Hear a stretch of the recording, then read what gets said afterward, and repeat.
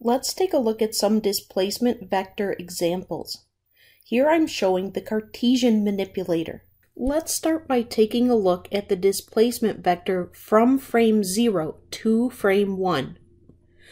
Now, we know that this displacement vector needs to have three elements: the displacement in the x direction, the displacement in the y direction, and the displacement in the z direction.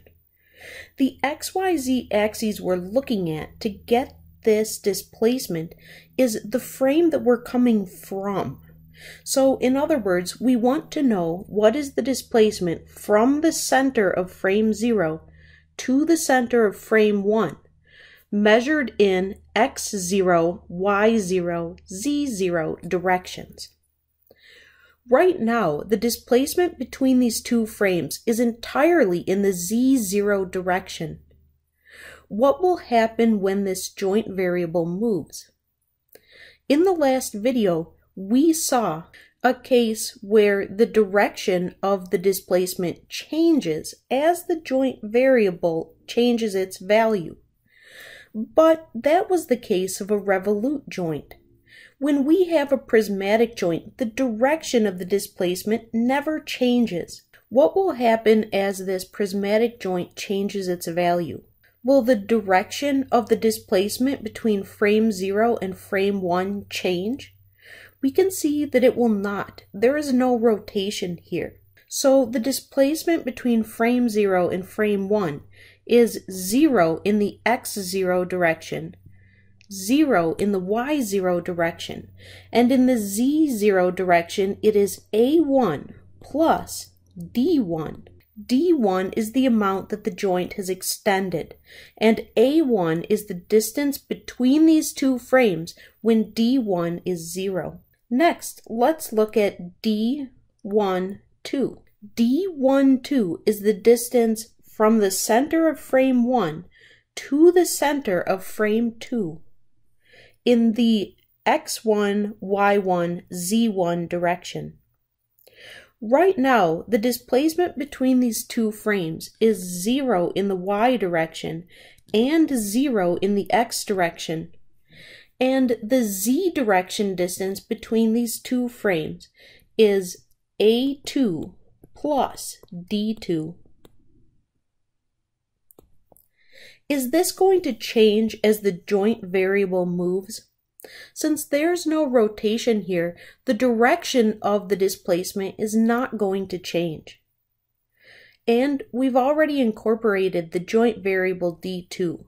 In other words, this displacement vector that we wrote will be correct no matter what the value of d2 is. A2 represents the distance between these two frames when d2 is equal to 0, and d2 represents how much the joint has moved. Next, let's do d23. d23 is the displacement from the center of frame 2 to the center of frame 3. Right now, that displacement is 0 in the x2 direction, 0 in the y2 direction, and a3 plus d3 in the z2 direction. Will this be true no matter what happens to d3? It will. a3 is the distance between these two frames when d3 is 0, and d3 represents how much the joint has extended. So we've found these three displacement vectors and we're done with this example. Next, let's take a look at the articulated manipulator. d01 is the displacement from the center of frame 0 to the center of frame 1. And remember that we have to make sure this is correct no matter what the value of theta 1 is. Right now, it looks like this displacement is entirely in the z direction, and the amount is a1. Now, what will happen as theta 1 changes its value? Is that going to change the displacement between the center of frame 0 and the center of frame 1? It turns out that in this case, the changing value of theta 1 will not change the displacement between the center of frame 0 and the center of frame 1.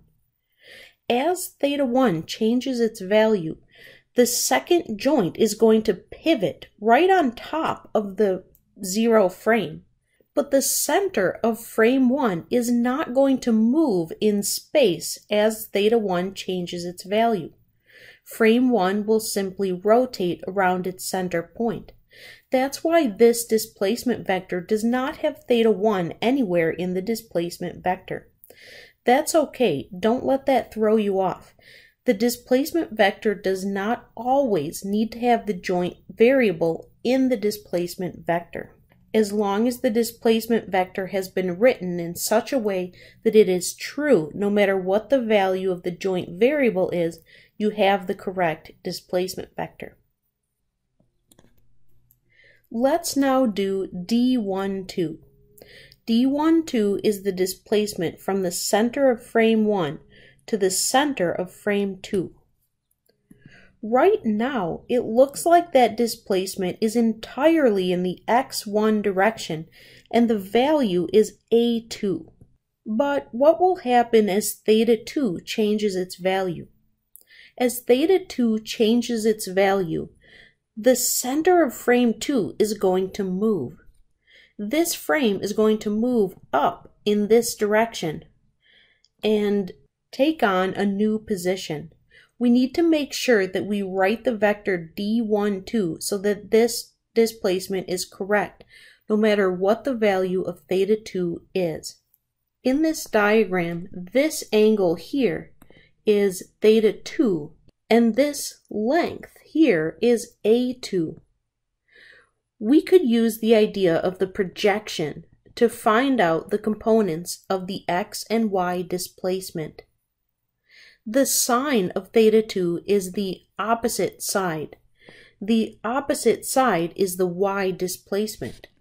So for the y part of this displacement, we'll write a2 times the sine of theta 2. And for the x component, we'll write a2 cosine of theta 2. What about the z displacement between these two frames? As theta 2 changes, the z component of the displacement does not change at all. The centers of these two frames are lined up in the z1 direction, so the z component will be 0. Let's move on to D23. D23 is the displacement from the center of frame 2 to the center of frame 3. Right now, it looks like that displacement is a value of a3 entirely in the x direction.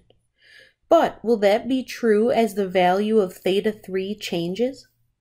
As the value of theta 3 increases, the center of frame 3 is going to move up like this. And this here is a3. Once again, we can get the x and y components of the displacement using sines and cosines. This angle here is the theta 3 angle. The sine of theta 3 will be the opposite side of this triangle. The opposite side of the triangle represents the y displacement. So the y displacement here will be a3 times the sine of theta 3. The x component of the displacement will be a3 times the cosine of theta 3. These two frames are lined up in the z direction, and they will continue to be lined up in the z direction no matter what happens with theta 3. So the z part of the displacement is 0. Since we have each of the displacement vectors from the base frame all the way to the end effector frame, we're done with this example. Next, let's do the spherical example. D01 is the displacement from the center of frame 0 to the center of frame 1. We already did an example just like this in the articulated example. The displacement between these two frames appears to be completely in the z direction, an amount of a1 right now. As theta 1 changes its value, frame 1 is going to rotate around its center point, but the center point is not going to move in space as theta 1 changes. So the displacement vector will stay the same no matter what theta 1 is. It's 0 in x, 0 in y, and a1 in z. Since the center of frame 1 does not move through space as theta 1 changes, we don't have a theta 1 showing up in our displacement vector. Next, let's do d12. Now remember that back when we drew this kinematic diagram, we had to change the location of frame 2. We had initially drawn it in the location drawn in red in this diagram, but we had to move the location back to the place shown in the purple 2 frame. When we write the displacement vector, we need to be sure to use the purple 2 frame, the frame location where we moved it when we were drawing the kinematic diagram. Right now, it appears that those 2 frames are directly on top of each other. In fact, those 2 frames will continue to be on top of each other no matter what happens to the joint variable theta 2. As theta 2 increases, frame 2 will rotate around its current location, but it will not move through space at all. Since these 2 frames are on top of each other right now and will continue to be on top of each other, the displacement from frame 1 to frame 2 is 0 in x, 0 in y, and 0 in z. We have no displacement between the 1 frame and the 2 frame at all. Lastly, let's do d23. This displacement vector is going to be a little more complicated because of our having moved the 2 frame back. Right now, it looks like the displacement between the center of frame 2, that is, the purple frame 2, and frame 3 is entirely in the z2 direction. In fact, that's going to continue to be true no matter what happens to the joint variable d3. So the only thing we need to figure out is how much displacement is there in the z2 direction. We can fill in zeros for x and y displacement since frame 2 and frame 3 are always lined up in x2 and y2 directions. In the z2 direction, we have the distance a2 plus the distance a3 plus the joint variable d3. When d3 has a value of 0, the displacement between the 2 frames is only due to the link lengths a2 and a3. But as d3 extends, that distance between frames 2 and 3 is going to become larger. That's why we need to include the d3 in the z position.